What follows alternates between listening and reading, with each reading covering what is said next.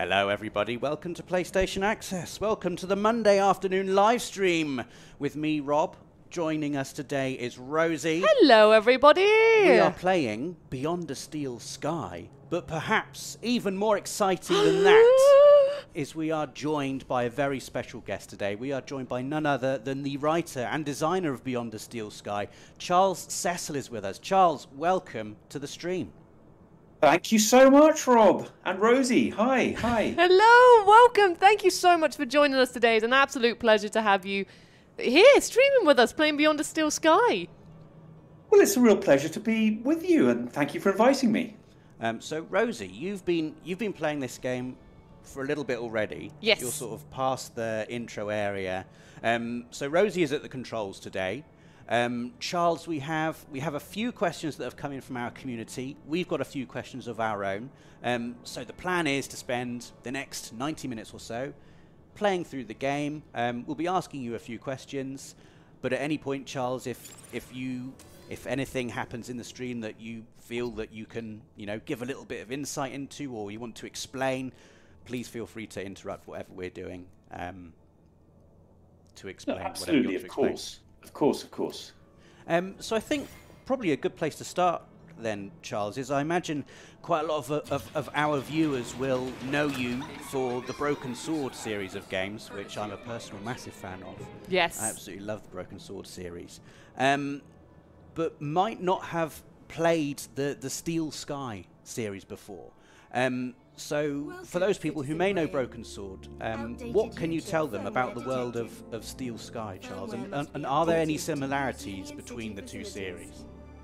Oh, well, thank you very much for such a complimentary introduction. At Revolution, we feel passionately about writing adventure games where the puzzles are interwoven with the stories, so that as you drive forward with the stories, so that the puzzles and the puzzles are effectively narrative blocks rather than blocks for the sake of it. Yeah. And so that was certainly very much our aim and our objectives for Broken Sword, and really Beyond the Steel Sky is exactly the same. So it's a full 3D game. There are many opportunities, particularly in terms of the gameplay from hacking, as Rosie's been discovering.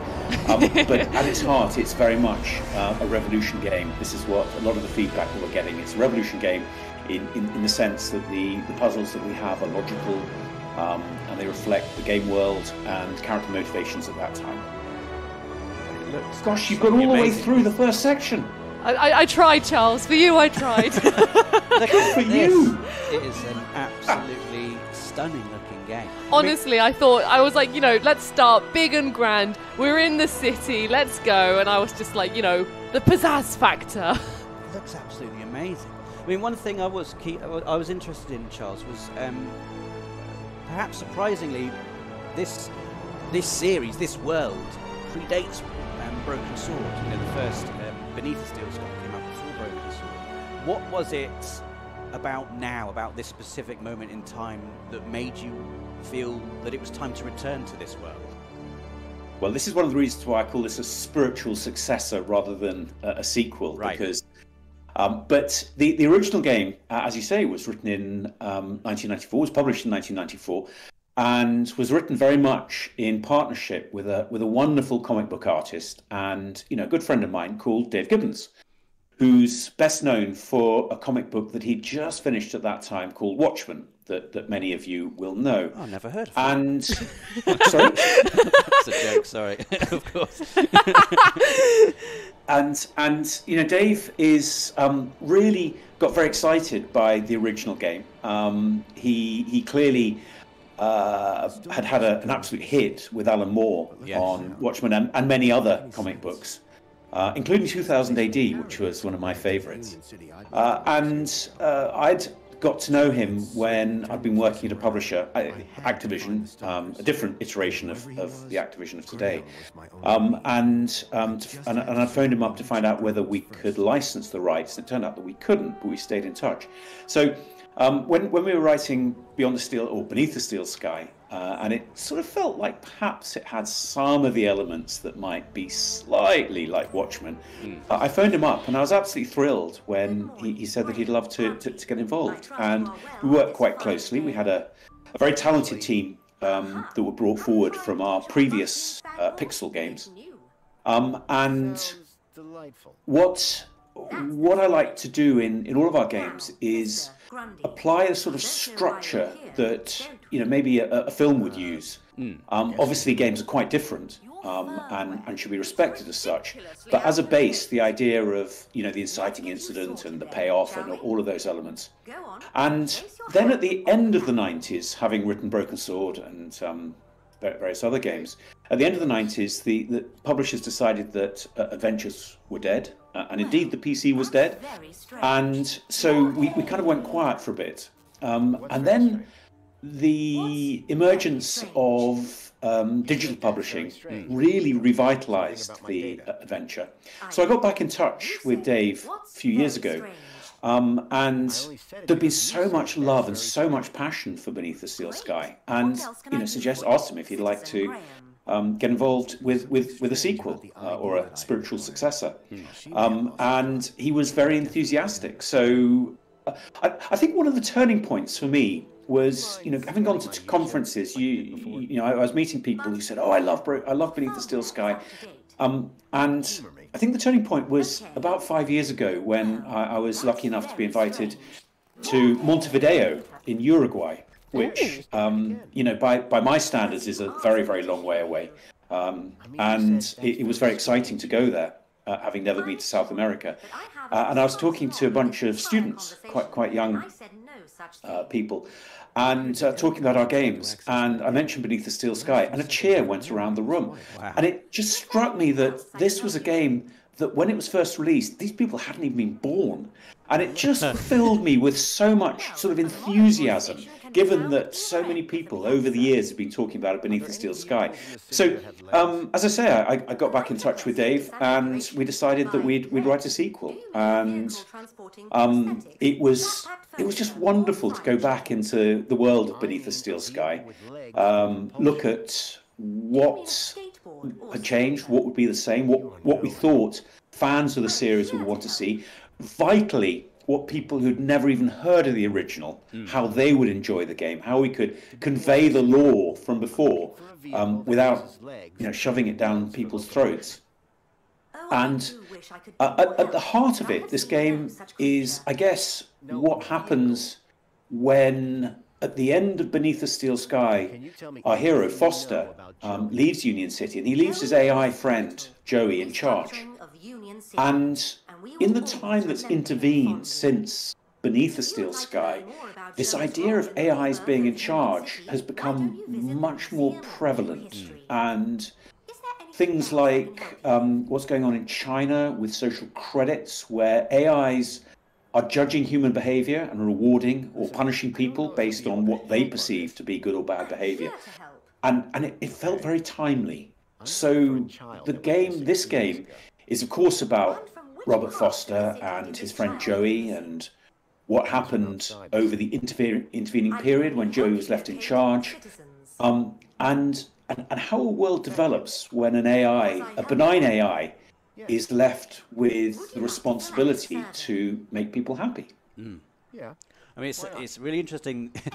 You've sort of touched upon quite a lot of the questions I have coming up. So apologies if I end up retreading things you've already discussed, Charles. But one of the things, obviously, that I was really keen to ask you was how, obviously there's like a 26, 27-year gap between Beneath a Steel Sky and Beyond a Steel Sky.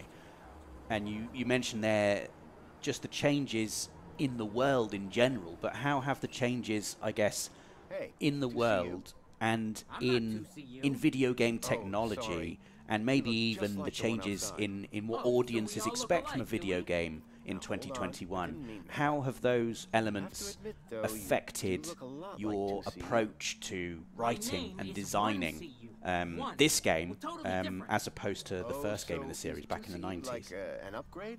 Ooh, thank you. That's what a wonderful question. Our early games were built around a technology called virtual theatre, which had characters walking around living their own lives, and player could go in and subvert the world, and in doing so those characters would react, and that would open up the opportunities to solve puzzles. So in a way, solutions were emerging from the actions of the player rather than being hardwired.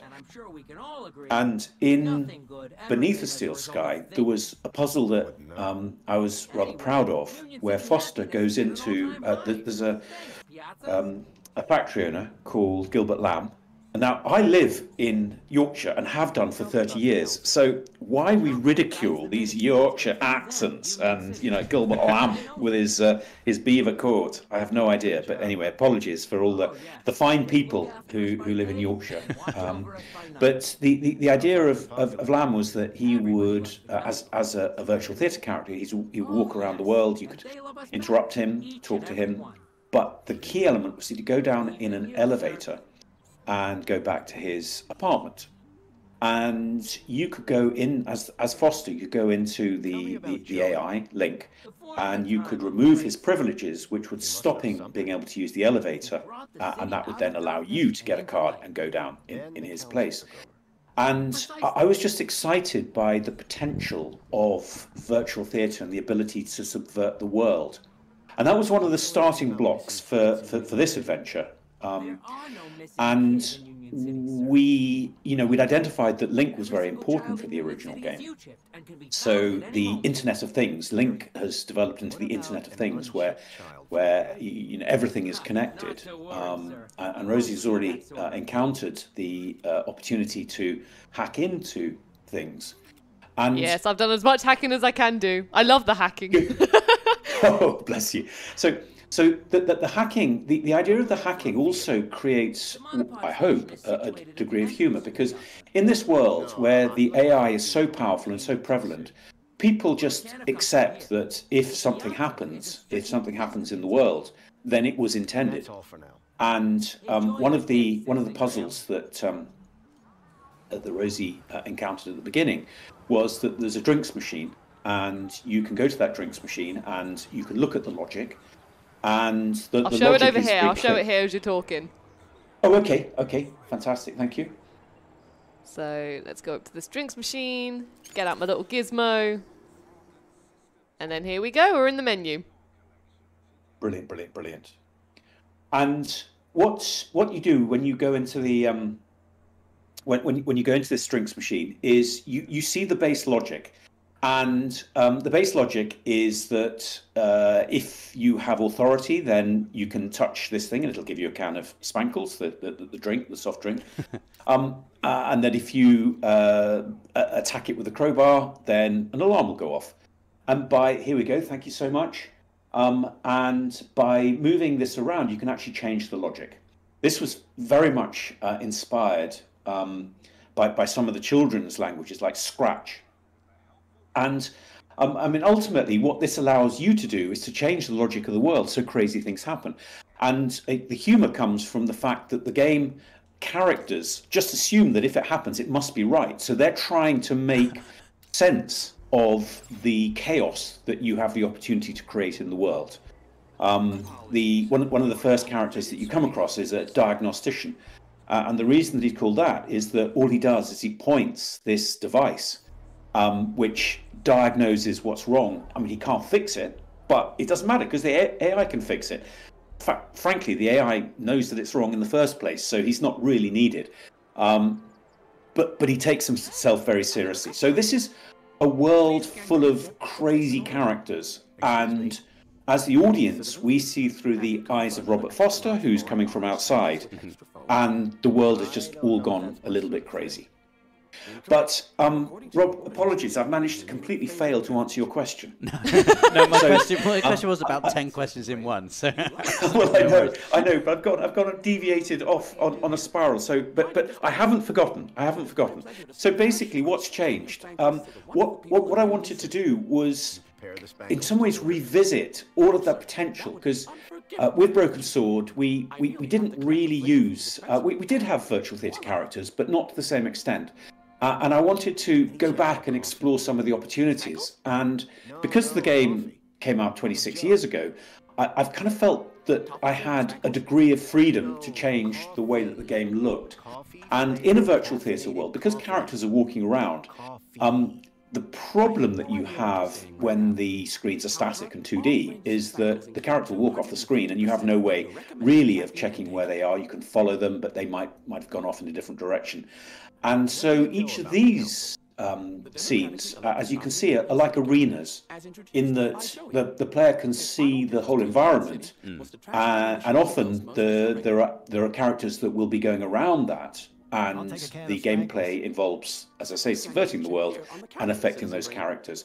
And so the ability to show it in real-time 3D has really allowed us to bring that concept that was at the very core of the games that we wrote originally, bang into the into the modern times, which is exciting.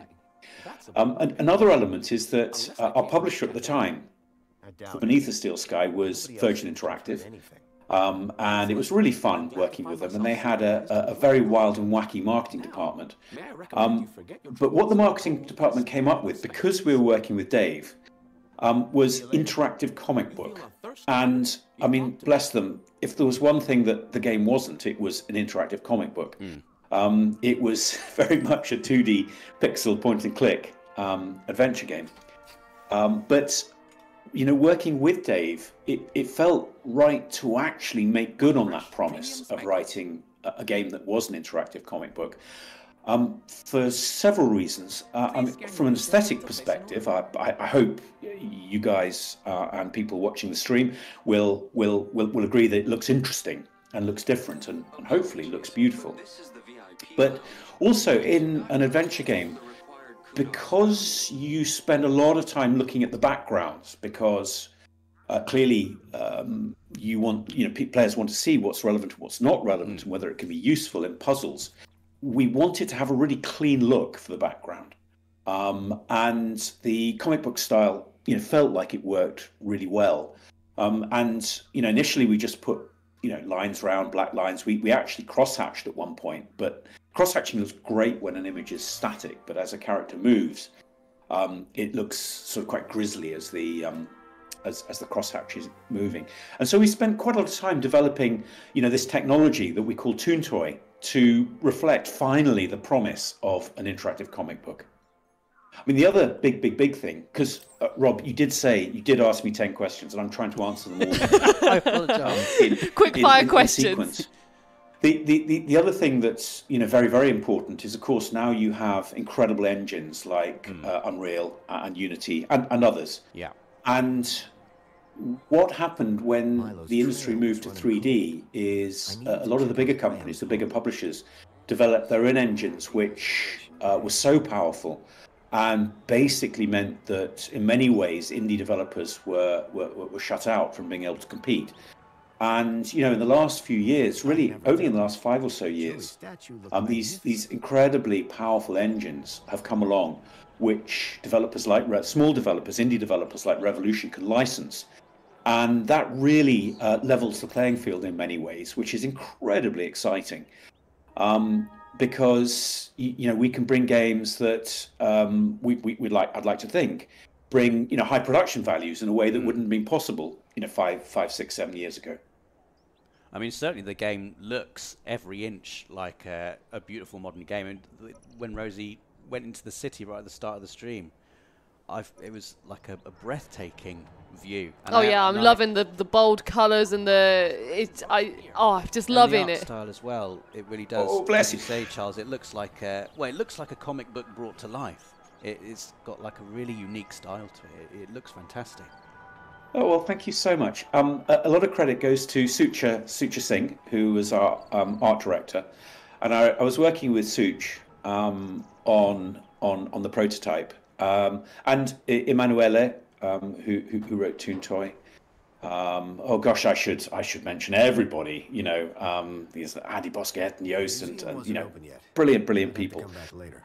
But I remember when we first went to Dave, who was also the art director, to show him. Dave Gibbons, and Such and I drove down, and it was so exciting to see his reaction.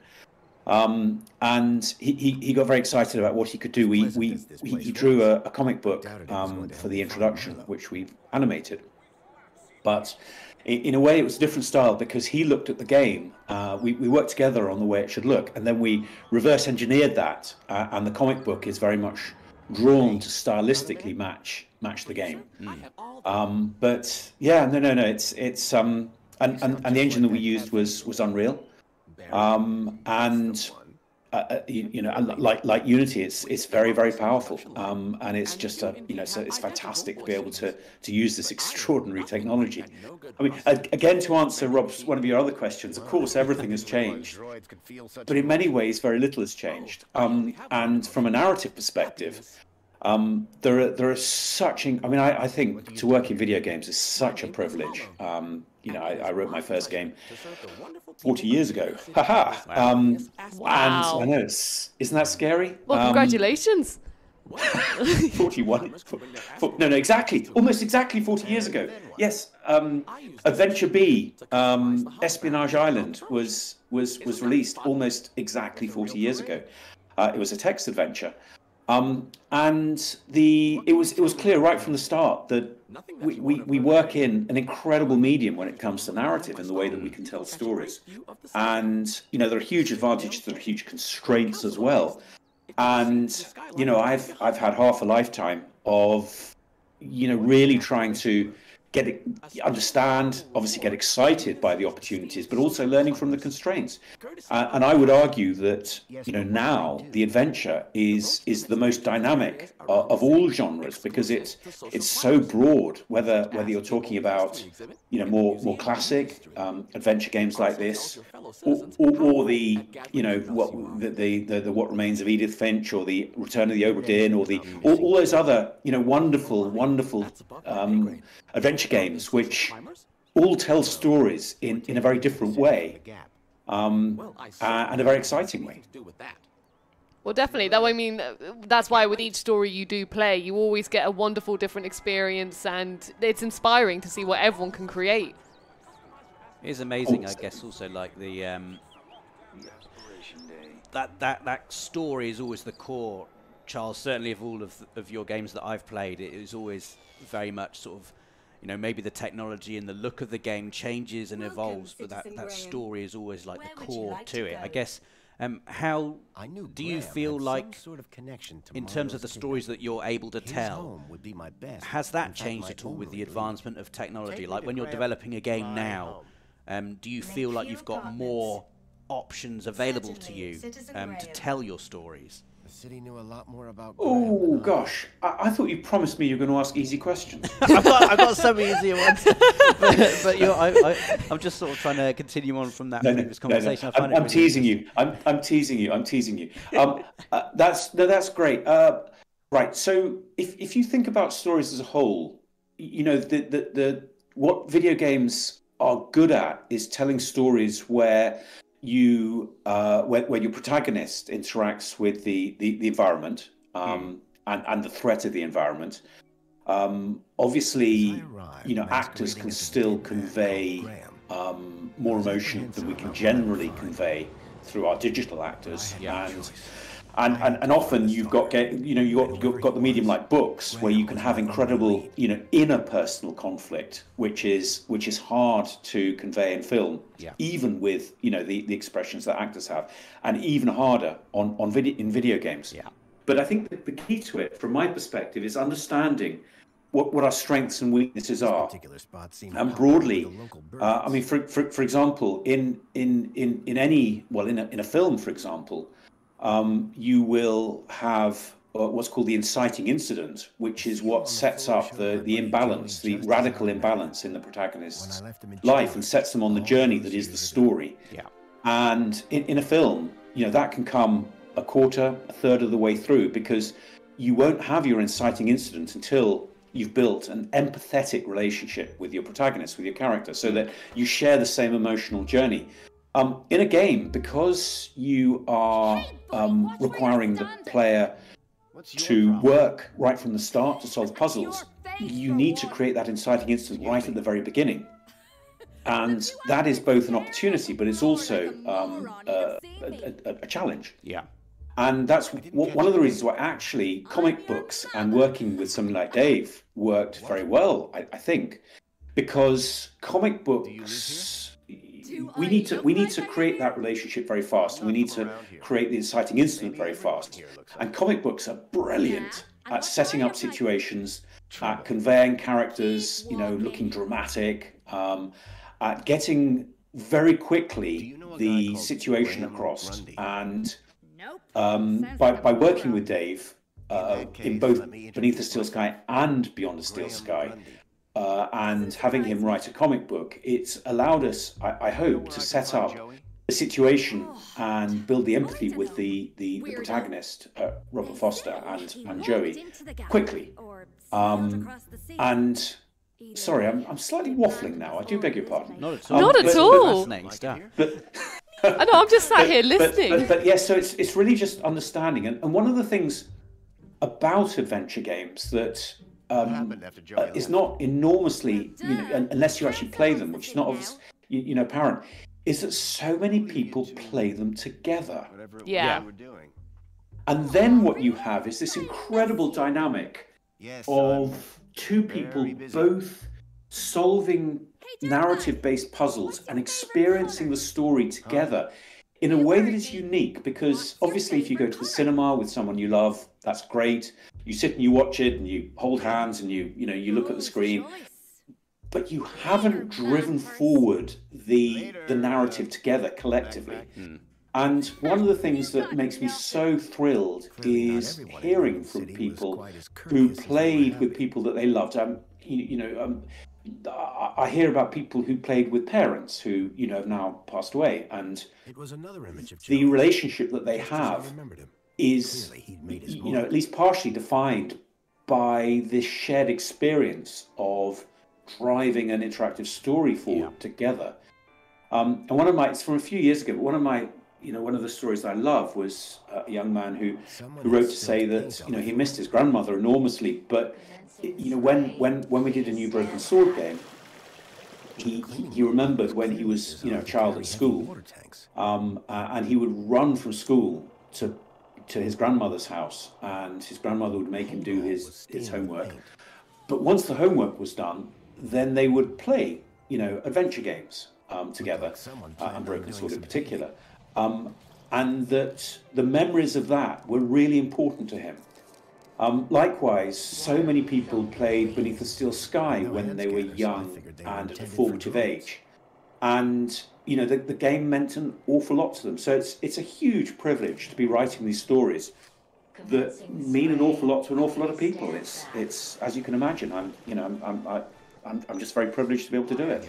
Yeah. Well, I mean, even I've got a friend called Liam, and I've got a friend called Connor, and both of them are huge, point and click adventure, Broken Sword fans. And literally, from as I've been getting to know them, especially Liam, I've just heard all of these wonderful stories, and every time I mention it, then they just see the excitement filling in their faces. It's always just a wonderful thing to see. I do. I have a similar story of playing the first Broken Sword. I was at one of my dad's friends' houses, and he had the game, and he was like halfway through it, and I was, drawn to it, and I was like, oh, let me have a go on that. And we were supposed to be my dad was supposed to be visiting his friend, but we spent hours that afternoon just hooked by this video game. Me and my dad, trying to. We felt like we were really involved in it. There's a scene where I think it's quite early on in the game, where you're hiding from the killer in a cupboard. Yes.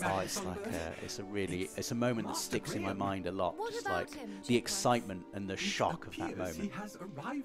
But sorry, I'm waffling now. No, we're just talking about our love for Broken Sword and all these. I can actually, Rob, I can go back to one of your earlier questions, and that was about things that we. Oh, sorry, Rosie, I beg your pardon if it was you. But one of the things that that we've actually brought forward in Beyond the Steel Sky is just giving the player a little bit more agency over the story. Now, I'm a bit I'm very, very skeptical about people who put in multiple endings into games, and the reason is because you spend so much time thinking about, as I say, the inciting incident, what that will then end up in terms of the quest, what will happen at the end, how you resolve the subplots, the main plot between, in this case, Foster and Joey. All of these things, there is only one ending, and it's really difficult coming up with that one ending that works really well. The idea that you can come up with multiple endings, if you're serious about the story, I mean, if the story is trivial and it's secondary, then that's absolutely fine, of course. But if you're serious about the story, then it's really hard just coming up with the one that is canon, that works in terms of everything that's been set up. But at the same time, it's really nice to be able to offer the player some agency. And in the adventure genre, generally the character doesn't really change. What changes is the secondary characters, the characters that matter, that are important to the protagonist. And so we were excited at the idea or the opportunity to give some agency to the player. And the way we do this in Beyond the Steel Sky is there are choices that the player can make throughout the game. Now we don't telegraph them. At no point does Foster say, Foster will remember that. Right. Which you know what I'm talking about, and I'm not criticizing Telltale, because I think Telltale are absolutely brilliant. But the reason that they say, Foster will remember that, is because otherwise the player doesn't realize that they've made a choice. Yes. But what we wanted to do was be a little bit more subtle about that, because for people who are very passionate about the games, of course they care about the achievements. And achievements can guide the player on the choices that they have made. And there's one character that we come across. In fact, you've already come across her, called Songbird. Yes, she's the lady who says, "Please pretend to be my husband because we're in trouble right now." Exactly. To summarize her whole thing. and she has a very low opinion of her husband. And because he kept going off into the night and doing stupid things. But you're going to discover as you play through the game that actually he was really brave, and what he was doing was really important. And you can choose the degree to which you communicate that to Songbird. And I won't give any spoilers, beyond saying that at the climactic moments of the game, you will encounter Songbird, and her attitude towards you will be quite different, depending on whether you've taken the time to Sorry, Charles. Someone called Revolution Software is in the chat right now. It is Revolution Software. Saying, Charles, spoilers. Is that a spoiler? Do you know what? That's Wendy. She's terrifying. She's absolutely terrifying. If I put one foot wrong, she absolutely stomps on me. But anyway, so I bet too late. Oh no! Well, it's fine. We'll be meeting Songbird again in this stream, so it'll be fine. Okay, I better keep quiet now, because otherwise I'm going to be in terrible trouble. I'm hoping this is going to be an easier question for you, Charles, although maybe not. But you mentioned very early on in the stream that you wanted to find a way for puzzles and story to sort of interact with each other. And I've always been really interested when it comes to making a game like this, when it comes to making an adventure game like a Beyond the Steel Sky or a Broken Sword.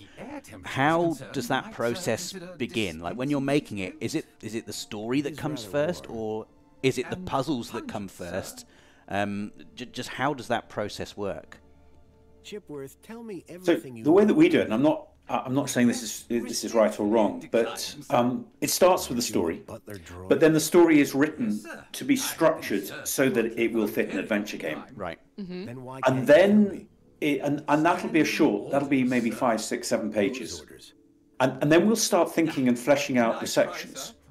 And then that'll feed back in the story. And they are separate documents but they will inform each other, and they will each one will be reflected. So for each adventure game that I write, we'll normally have a reasonably comprehensive story, and it'll be quite clear what the main beats are and what the main narrative journey is.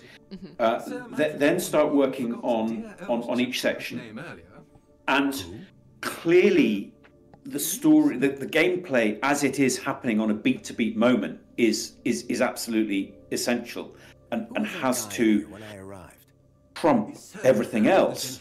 But that is defined by the story, and the story then reflects the character motivation and the world at that point, which defines the puzzles.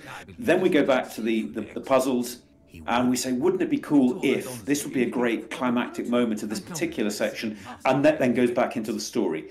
So, sorry, that was a very simple question. I'm giving rather a sort of convoluted answer, but basically it starts with a story, and then we build on the section design and the story in parallel, keeping both elements live at any stage, and each one informing the other. Mm-hmm.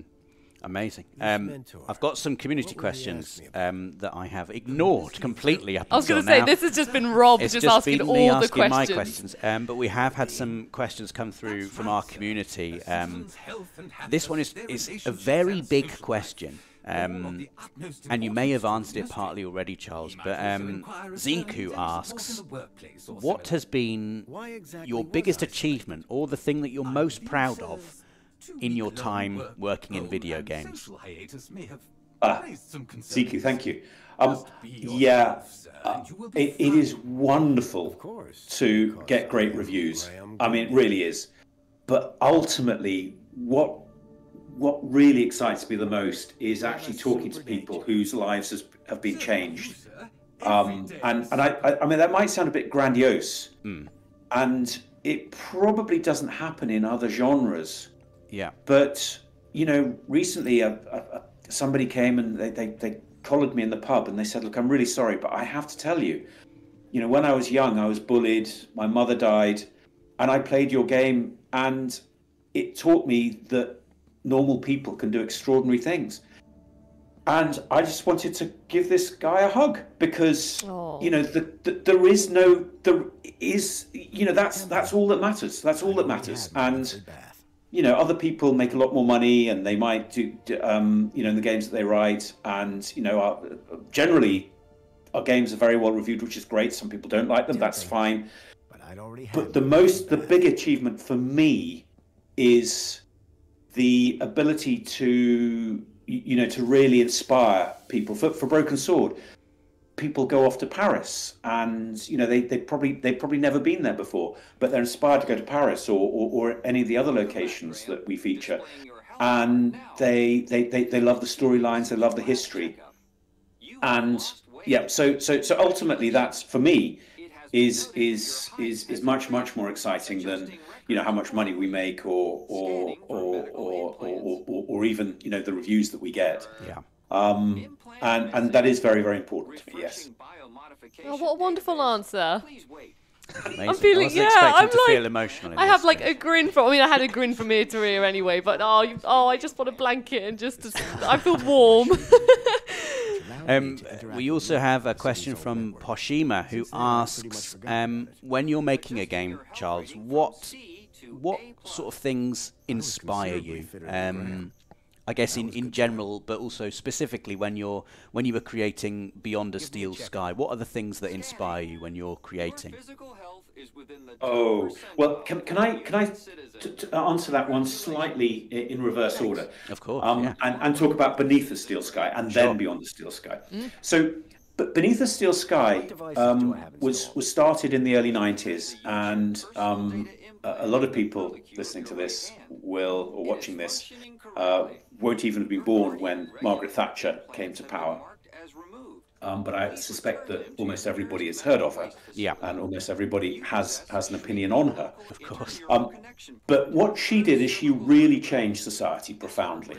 And, you know, from my perspective, without wishing to get too political, what she did is she glorified commercialism and Any consumerism, advice for me?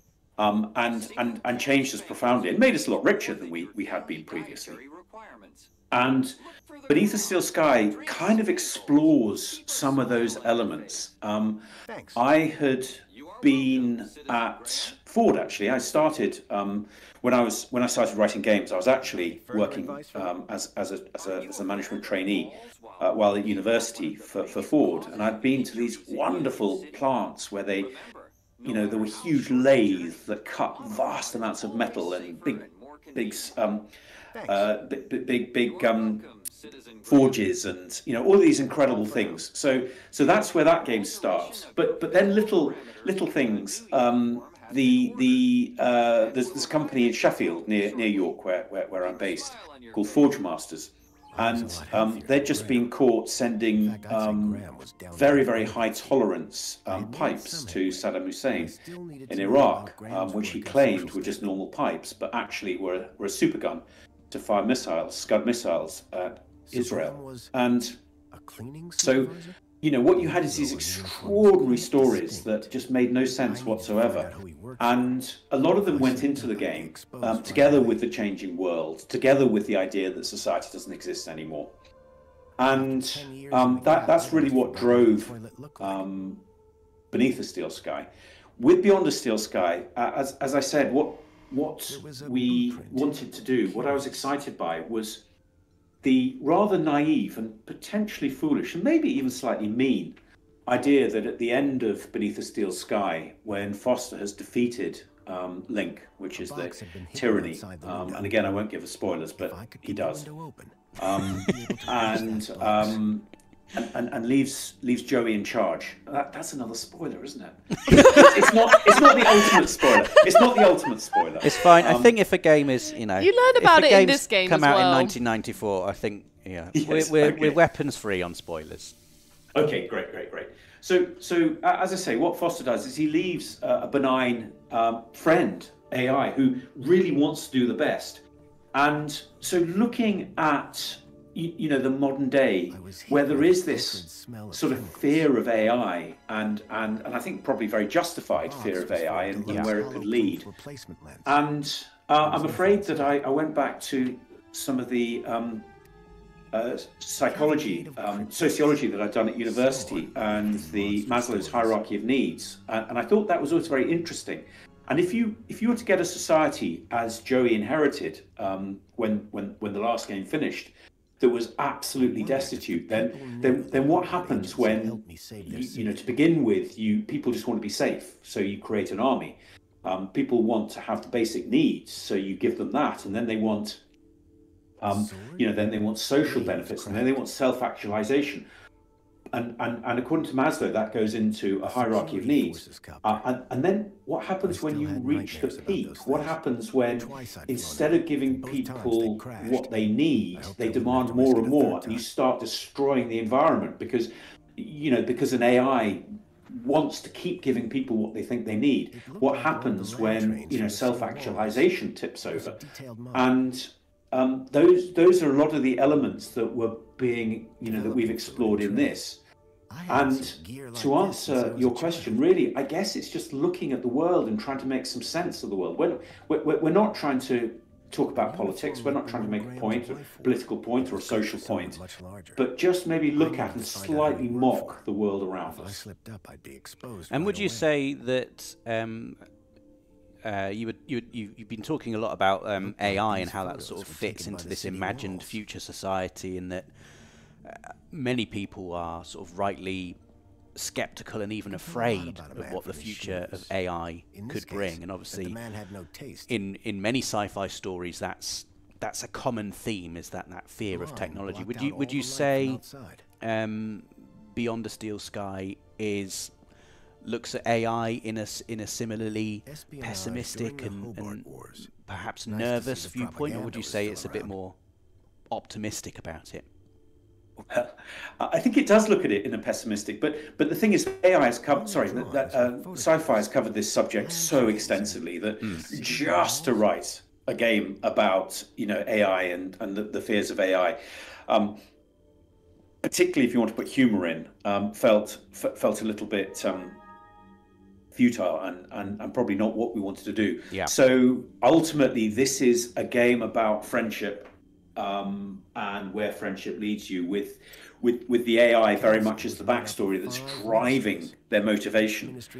But at its very heart, this is a story about friendship, which hopefully ultimately is positive, despite the negative view on AI and where it could lead us. Going back to the community questions now. Fuchsia Grown has asked, and Fuchsia Grown is, I've seen them in the chat as well. And this is quite a big, broad question as well. They've asked, what within games has most surprised you over your time working in games? And that could be, they've suggested something like an audience change or a technology change. Like, what is there anything that really stands out as being like something that's really surprised you in your time working in games? Oh, well, the problem, I mean, from a technology perspective, oh, golly. Obviously, you know, when I started writing games, it was for the Sinclair ZX81, and we had 1K of memory. You know, my iPhone has 256 million times as much memory as we had back in those days. But we wrote a chess program in 1K, and it played a pretty good game of chess. And now your shortcut on your desktop is, I don't know, 3, 4, 5K. So of course, you know, the move to more memory and the ability to show graphics was extraordinary. I remember, you know, when text adventures started showing graphics, I mean, it was a real pain because they took about 2 or 3 minutes to load each screen. And then I think, you know, a lot of credit has to go to Sierra and to Roberta Williams and indeed Ken Williams, her husband, for those early adventure games. But one of the biggest, I guess, jumps was CD, because the Beneath the Steel Sky, which we wrote on Amiga, came on 15 floppy disks, and extraordinarily, people were happy to play the game while swapping discs, you know, repeatedly. I mean, one of the questions was about audience changes. I mean, audiences would not, for one moment, quite rightly, accept that level of friction when it comes to playing a game. I don't even accept having to get off the sofa when I want to change a video game. Oh, I love the charm of changing a disc. I love it. Everything's digital for me now.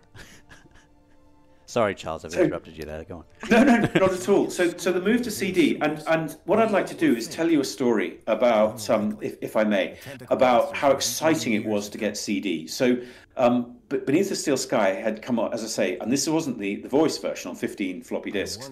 And then the CD came out, and I talked to Virgin. I said, we could put voices on, and you know, everybody was really excited by the idea of putting voices on. Finally, the technology existed, and my sister Lizzie's friend's boyfriend was an actor in the Royal Shakespeare Company, and I asked him, and he said, "Oh yes, I can organise it all. It'll be absolutely brilliant. I've got some fantastic actor friends. It'll be great." So I was really enthused, and I told Virgin that everything was going to be fine. We were going to get an amazing performance from all these people. And he said, "I'll organise the studio, it'll be fine." He said, it's not a studio, but it's as good as a studio. So anyway, I turned up on the day, and his so-called studio was the front room of his mate's house, which was on Balham High Street. And every time a bus went past, everything vibrated, and we had to start again. And he went, "This is fine, this is fine, this is fine. This is, you know, nobody will be able to pick up. It'll be absolutely fine." I went, "Really?" He went, No. And I'd never ever got, you know, recorded anything before. So I just had to trust him. And then at lunchtime, and it all went a bit crazy. And so I was quite pleased at lunchtime when we had a break. And he said, "Right, lads, let's go off to the pub." I said, "Are you going to be drinking?" He went, yeah, we won't have more than a pint or two. Anyway, an hour and a half later, they sort of stagger back. They stagger back all the actors. And I'm rather miffed. "Okay, we should have started." He went, "Oh, we won't be long, don't worry. Come on, we're just popping upstairs for a spliff." And so, as you can imagine, when they came back down, they didn't sound anything like they had in the morning. Oh my gosh! It was mayhem. It was absolute mayhem. And we were in the US. Virgin had licensed the game to Konami, so we put all these voices in, which were just all over the place. And thankfully, somebody from Konami came back. US and said, guys, we don't understand a word of this. We just don't. The voices are just too crazy for us. You're going to have to re-record. And so we had an emergency. That's one of the reasons why the game was delayed slightly. We had an emergency re-recording session where, with the benefit of knowing what not to do. Oh my So, gosh! I'm just going to interrupt you again, golly. Charles. We've got Revolution Software in the chat once again saying he means cigarettes. Normal, legal cigarettes that people are allowed to buy. That's exactly, Wendy, that's exactly what I meant. Did I not say that? No. They were going upstairs for cigarettes. You For said- smoke. They were going upstairs for a smoke. For a smoke. Yeah. You said something a bit stronger. Oh, I love it. Sorry, where were we? I've forgotten where We were thanking Konami for That's right, yes. for turning around and saying that That point on. that they couldn't understand a word because people were just putting on silly accents. You know, like it was like a child's party. It was just crazy. But I'll tell you what, obviously we had to go through the expense of re-recording, but Radio 1 got hold of the story and were outraged because from Radio 1's perspective, it was outrageous that Americans can't understand British accents. From my perspective, I wasn't in the least bit surprised they couldn't, because even being English, it was very difficult to understand what these people were saying. In which case, shall we begin? I love that. Anyway, I was gonna- yeah, that's a wonderful I better move on story. before Wendy has another. Oh dear, oh dear. Well, no, thank you for sharing that story with us. Like, I'm sure it was very stressful at the time, but it's a wonderful story to hear. So thank you. I'm sure things are a lot more professional nowadays. Yeah. and all in really nice. Oh I mean, gosh, they really are. What would you like to know? I'll tell you the one thing that I think is interesting is that video games have really driven technology in so many ways. I mean, obviously the CD was primarily for music, but if you think about the way that video technology has, and GPUs and everything, it's all been driven by the requirements of video games. I think the world owes us, a great debt of gratitude in many ways, but certainly one of them is the technology that's emerged. And the interesting thing is that adventure games for so many years were at the forefront in terms of what they wanted from audio, what they wanted from video technology, from sprites moving around, from storage to store our beautiful backgrounds. Yeah, that's one of the elements. I wouldn't say that they drive technology anymore, but they did do for decades. Back to Class A+ now. Excellent. Yeah, amazing. Very good. Sorry, Rosie, what are you? Sorry. What are you talking to right now? Sorry, I'm in a situation right now, just in the game, just where I've had to basically study everything I know about this Graham character who's got an ID chip, who's basically I've got their ID, but I'm not Graham. And obviously now someone's come to ask me some questions, but I've got to pretend I'm Graham. So, I mean, right now, I've just been talking, I'm like, oh no, what did he just ask? And I should be able to tell you all the answers, but I probably can't. Right, and one of the points about a lot of this is that it's absolutely vital to us that people who know nothing about the original game enjoy this and don't feel that they've been left out. Yeah. So some of these scenes, which I hope are really fun in their own right, are partially there to educate the player about the world, and certainly what went before. You won't have time to get onto it, or actually maybe you will. But shortly you'll have the museum of old history and the museum of new history, and the museum of old history will, if you choose to, allow you to explore a lot of the elements from the original game, which in the game world was 10 years earlier. And hopefully that will be fun, both for new players and old players. And what we've tried to do in all of this sort of exposition is tell it in a different way, so that for the original players, they hear the same thing, but they get new information and they hear it in a different way. So hopefully it's fun and it's fulfilling. And then obviously for new players, we want to convey it so that it's, you know, it's entertaining and it feels relevant to the to the game world as it stands now. Absolutely. I was wondering, you mentioned just then that you might not know what the answer that Rosie had to pick was, and that got me thinking. Have you ever been able to enjoy your own video games, Charles? Like after enough time has gone by, like have you gone back and played the original Broken Sword long after you made it, and have you been able to experience it almost like as a fan would? I'm always really worried. It's so stressful to finish a game off because it's never as good as You mean my heart regulators? it's never got everything that you wanted. Of course, with the benefit of a bit of time since the PC. Of course, the console version is every bit as good as I would have wanted.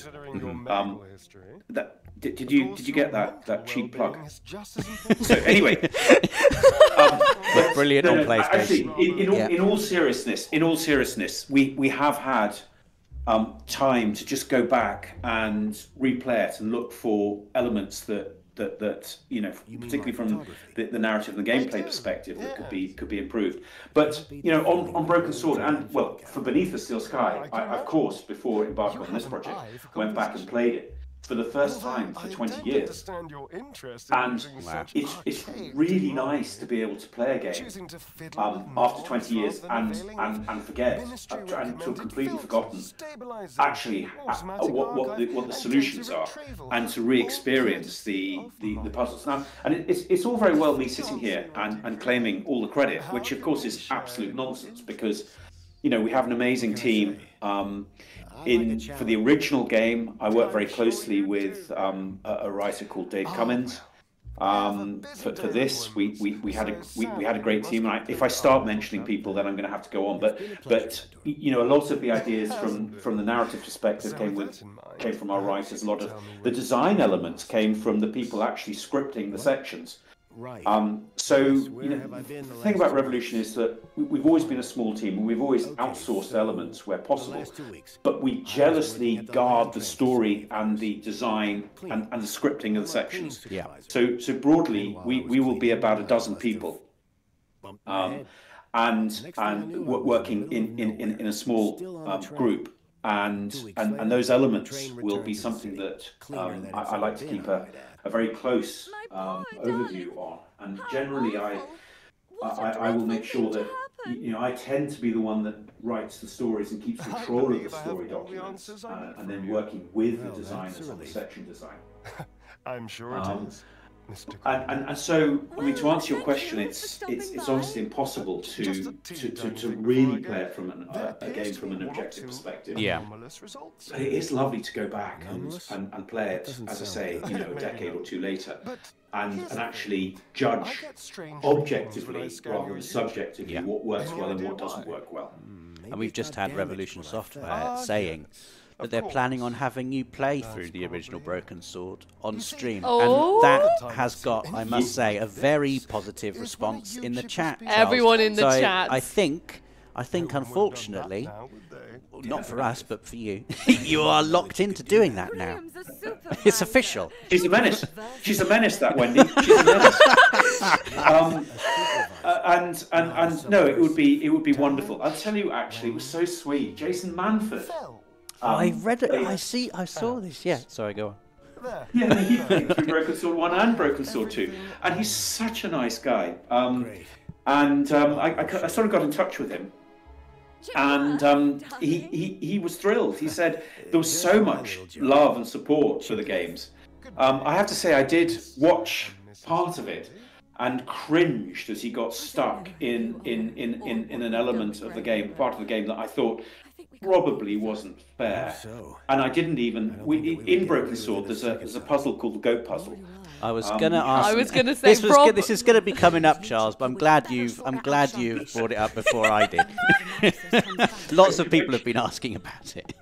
Oh, I get so much stick for that. Rob also loves the goat puzzle. I He's do featured love it it. in many videos here on Access. It's iconic. ranting It's about. iconic now. Everyone knows what you mean when you say the goat puzzle.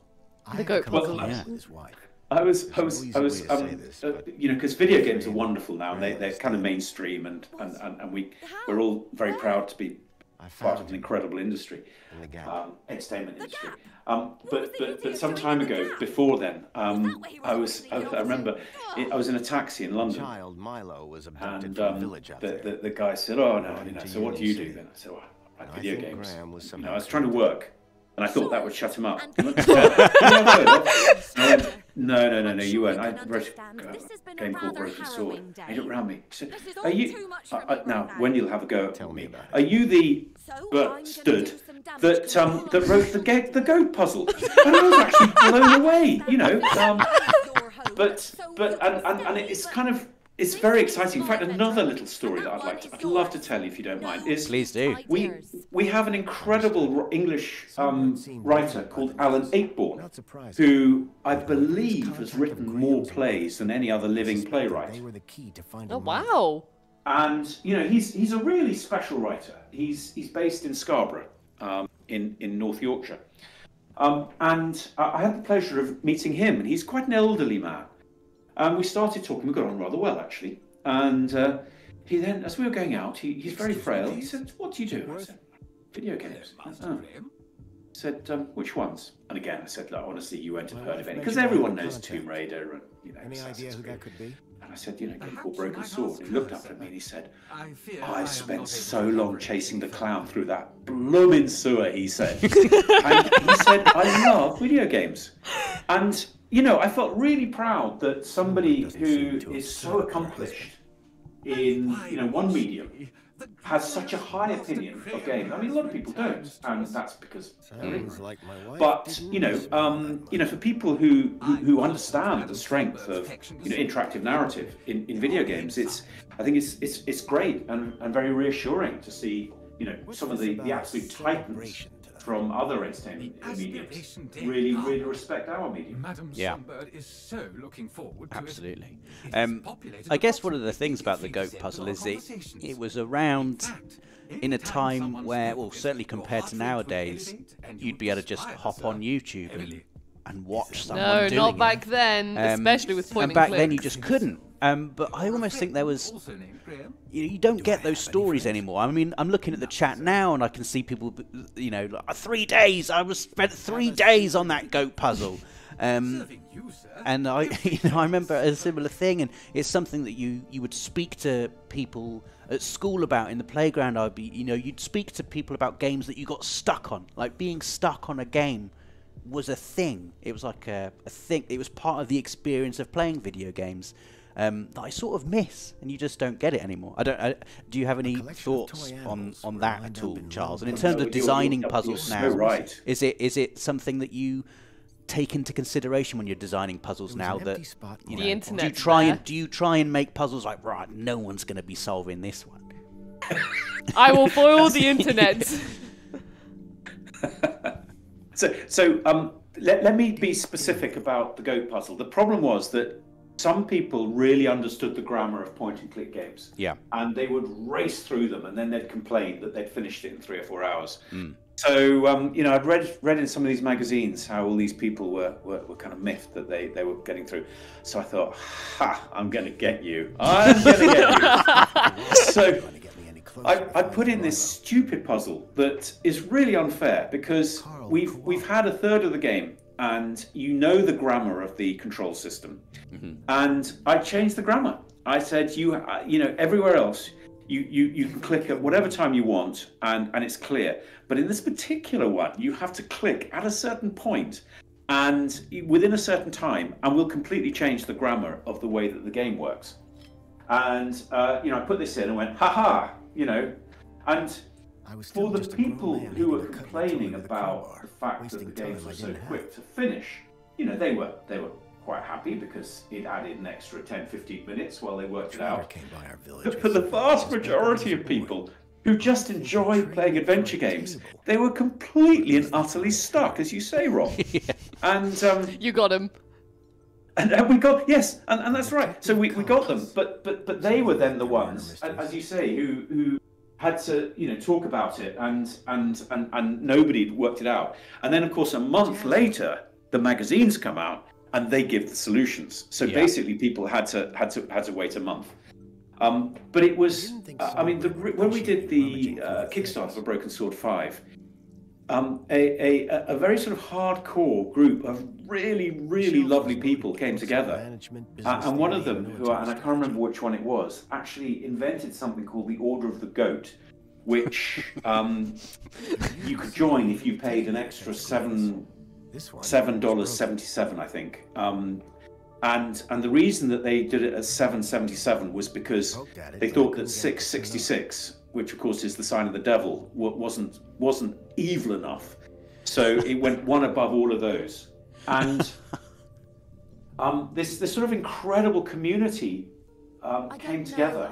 And to talk, slightly peripherally, if you'll forgive me, when we were, you know, getting very excited by the idea that, you know, people should care enough about our games to come up with new ideas like this.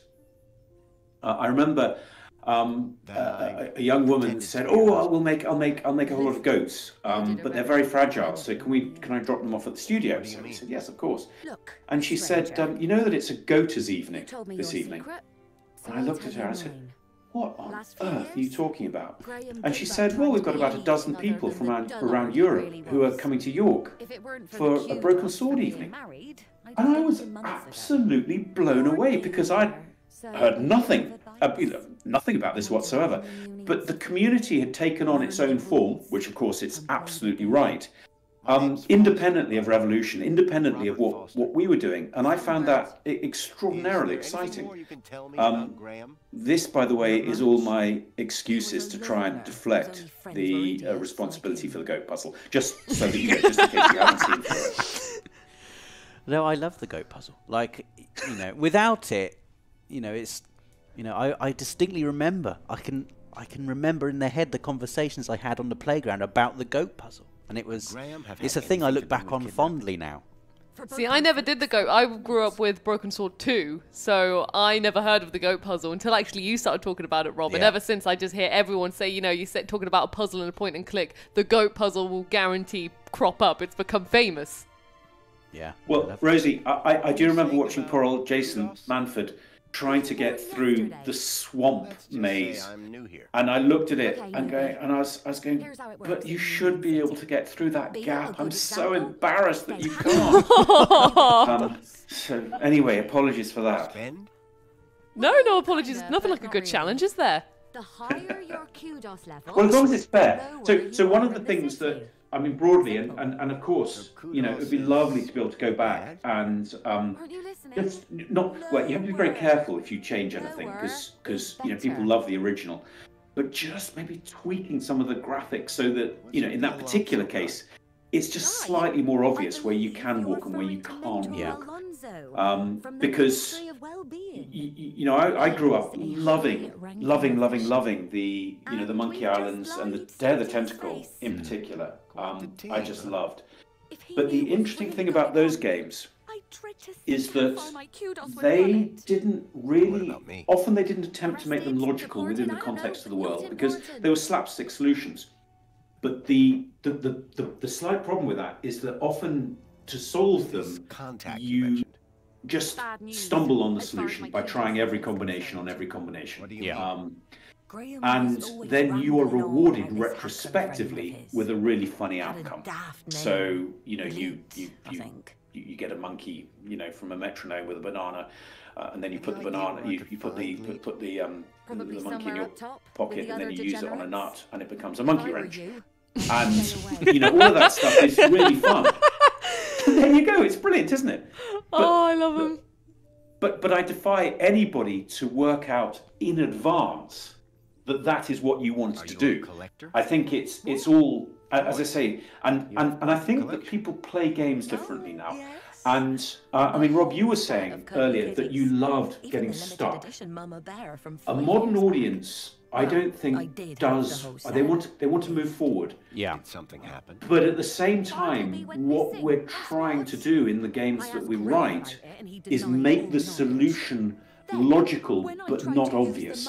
And to go back to Beyond the Steel Sky, by including elements like the ability to hack, that gave extra, more to our armory of how we create logical puzzles without making them, couldn't figure out what he wanted with it. without making the solutions Wherever he'd obvious. gone, And clearly didn't want to whereas in Broken Sword, you'll often find yourself using an object in an unfamiliar way, and that's how we might hide the solution. Yeah. In Beyond the Steel Sky, because we had the ability to hack, because we had the virtual theatre, one of the mantras was every object that you pick up will have an obvious use. In other words, you don't stumble on the solution. You should be able to work out the solution. And the vision for this was, because of that, if you explore the environment, then, and think about it, you will come across the solution. The solution will emerge from from how the world behaves to you. And that's really important, because if you resort to using every inventory object on each other and then on everything in the world in order to progress, then you kind of fail. I think as a game designer, you kind of failed, because what you're saying is that the player is no longer looking for the world for an obvious, for a logical solution. Yeah. They are just wanting to move forward in any way they can. Have you found that over time because I look at puzzles in video games and it boggles my mind how they can be conceived. Like, how does that process work? And is it something that you find that has become easier over time? Like, how do you approach designing a puzzle? What are the things you have to think about when you're designing a video game puzzle? I mean, I know you've just spoken a lot about it there, but the creation of them it fascinates me. Oh, well, I would argue, but I would, that we have all the challenges that a film writer would have, and yet we've got interactivity as this sort of Pandora's box at the bottom, in that we are required to come up with three-dimensional characters, with motivations, with a payoff, as I said earlier, about the ending, all of these things, and yet we have to make it interactive, which, as I've said, brings incredible opportunities in the way that people experience. But given that people are interrogating the world because they're looking for clues, by gosh, you better get your logic right, because if you get your logic wrong, then people will assume that the logic is in some way wrong. They'll read into it what was never intended. And so we devote so much time to arguing about whether the context of a particular puzzle works. But to answer your question, I mean, the puzzles that are very linear, in other words, you pick up an object in one room, use it in that room, move forward, very quickly become unsatisfactory. So for Beyond the Steel Sky, what you'll find is, I mentioned before that there were arenas. And so that Wendy doesn't get very cross with me, I'll just talk about the first section. But and I hope this isn't too much of a spoiler, because I don't think it is. But basically, when you come into the first arena, which is the area outside the city walls, there is a narrative that is played out that you will discover. Now, we know in the comic book that this terrible storm has come up, and that terrible storm has blown through this particular area. It has broken a bridge. The bridge has become gritted up. Because the bridge is being gritted up, a lorry driver who is delivering mini knackwursts to the city has got stuck, and they've gone off, etc., etc., etc. And so in each of these arenas, there is a story which the player will discover, but that story absolutely defines what those puzzles will be and the way that the player will progress through that section logically. And I defy any story writer in film, or to think as hard as we do about the logic, because our audience is so much more critical, and because by making it interactive, it has to make a certain logic. That being said, as I said earlier, we do tend to focus, as is the case in the film genre for the adventure, on environmental conflict rather than interpersonal or interpersonal conflict, which is probably better done in other mediums, and inner conflict specifically in books, because you can go so deeply into the mind of the protagonist. Amazing. I'm really loving the look of this hacking, by the way. And I won't lie, I've got to a point, this is where, when I did like a little practice run before the stream, this is where I got up to, and I just literally, it just clicked in my mind. I was like, I can't see the screen. I'll get my hacking device. So right now is me. I'm genuinely now trying to figure out the puzzle. I love the fact that you can, that you can literally change the behavior of these things. That just seems amazing to me. We've got another community question, Charles, that I was going to ask. Liam C. has asked, what games do you enjoy playing in your spare time? And are there any games over the last, I don't know how long, but the last few years that have really stood out to you as being like really impressive or surprising or innovative? I have to say, I play quite a few games. I've been playing quite a lot of Hades recently. Oh, I love Hades. I've just platinumed it. I love it. And I'll tell you what's next on it is Road 96, which maybe it's probably quite out of date, but that's the next on my list, which I'm looking forward to. But and I did love What Remains of Edith Finch, and I have to say I particularly enjoyed the fish head cutting sequence, because it just did something so new. I don't know. I'm really glad you said that. That's honestly one of my favourite.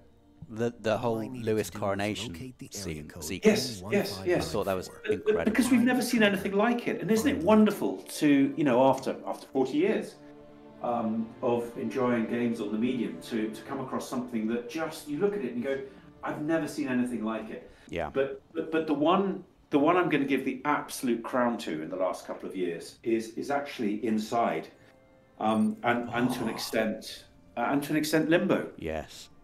Because to tell a story purely through gameplay and the visuals is extraordinary, because you have to go for, particularly Inside, this base fear, fear that you have for this child, and you don't know where he's come from or what his objective is, and so it tells an absolutely wild story, without any text, without any speech. And again, because that felt so different, I was really excited. What we're really lucky with gamers, and particularly adventure gamers, is that people love innovation. They love to see new ideas. I don't know, and I don't and care. I think as long as you come up with new ideas, then people are wonderfully forgiving. I don't know, if some of the and I don't elements are care. probably not quite as quite as polished maybe as they should be, but and with Inside, it was just this idea of being able to tell a story without any words, and again, clearly it's unique to our medium. You wouldn't be able to tell a story. You could tell a very short story without any words or dialogue, but you wouldn't be able to tell a lengthy story like that except through the robotic movement that you have to copy, or those strange helmets that come down and grab you on your head, or that incredible whatever it's called of bodies and things that comes out at the so that's spoilers again, isn't it? I'm gonna be in trouble. The spoiler cast. But no, Inside was I agree. Yeah, Have you played that yet, Rosie? No. So good. Don't worry about spoilers, Charles. Sadly, with my work, if there's a game I haven't played, and let's say Rob talks about it, I edit a lot of the videos, so I've seen the ending to Inside. I know the ending of all sorts of games, so don't worry about spoilers.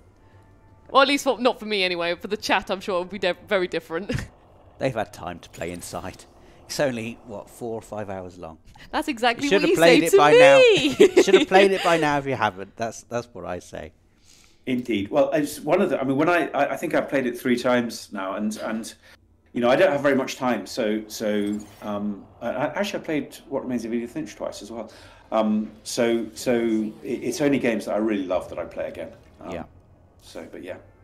And I guess sort of like bringing it back to Beyond the Steel Sky, and obviously this is like a natural evolution in terms of the technology of what would be a traditional point-and-click adventure game. We're now seeing it in 3D. We can control the character sort of in real time. What do you see, Charles, as the next logical step or evolution in the adventure genre? And you know, what about the genre sort of excites you going forward? Oh gosh, that's a tough one, isn't it? And everybody thought it was going to be VR and AR. Excuse me. Didn't they? And you know, huge amounts of money being put into so that everybody thinks that it's going to be everybody with money thinks that the metaverse is coming next.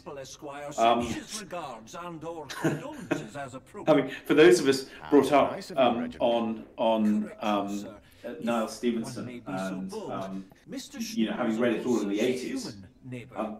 You know, the metaverse, it kind of all came around 30, 40 years ago. So, and now it's coming around again. It doesn't feel to me like it's changed very much. But anyway, that's my view.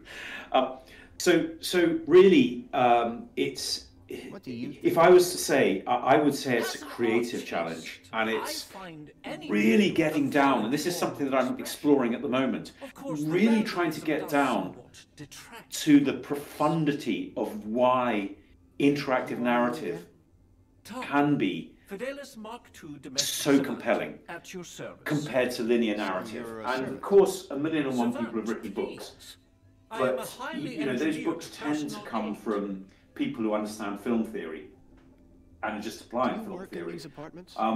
I think there's an interesting academic body of work needed in actually getting really down to the base of why the medium can be so powerful when you get it right. Of course, sir. Yeah.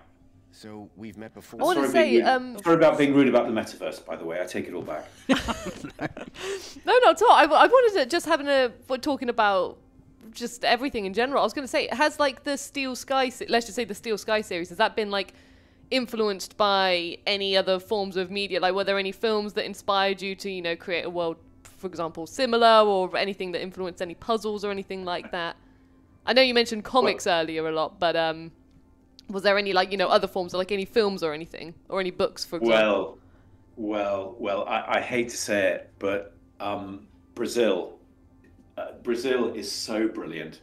And certainly when the first... Any idea where I might find a place called E1594? Terry Gilliam's Brazil was... well, there were 2 things that were incredible references. One was Dave Gibbons' Watchmen, and the second was Terry Gilliam's Brazil. Oh, and then also Alien, which had just come out as well. I hate to say it, but it was wonderful to watch Brazil again, and the ludicrousness. And obviously that was based on 1984. I mean, genius 1984. And I believe that Terry Gilliam was going to call the film 1984 and a half, which probably would have been a more appropriate title than Brazil. Yeah. But you know, on the serious front, 1984 is such a brilliant novel. So you like the graffiti? And I think Terry Gilliam did such a brilliant job of taking that dystopian society and making it completely ludicrous. And you know, in many ways, we are doing the same thing. When's the last time you saw you know, the Jonathan Pryce character, of course, was giving the view in Brazil that we as the audience see. And you know, I think anybody who's seen the film will remember, you know, the plastic surgery of his mother's friend. And the fact that in this crazy world, you have a real way with this words. was quite normal. But to the Jonathan Pryce character, it was just all going insane, and he couldn't understand, you know, why everybody could be quite so mad. and in many ways, you know, that is the same. That is reflected by the relationship that Foster has, comes into Union City, and encounters these characters, all of whom It's just a phrase. believe in the system absolutely, because it's so, you know, it's an AI. I don't think that's necessary. You know, it must be right. And crazy situations develop from that. We've only got 5 minutes left of the stream. Oh my gosh, the time's flown by with all these wonderful stories. It's absolutely thrown. I've also really enjoyed. I'm really enjoying Wendy in the comments. It's very funny. Everyone's loving Wendy in the comments. She's basically quoted you, Charles, and said, "Not to be political," and then Thatcher, 1984, China and its social system. To stay out of trouble. That's just me. I'm just a humble video game developer, just trying to stay out of trouble. Just let me do my video games. Charles, I wanted to ask, just before we wrap up, and this is sort of like my get out of jail free question. Is there anything specifically about Beyond the Steel Sky that you wish people would ask you about and don't? Like something that from an outside point of view, something cool or interesting or a little fun fact about the game that no one else would know, that you wish people would ask you about, that you can tell us about now?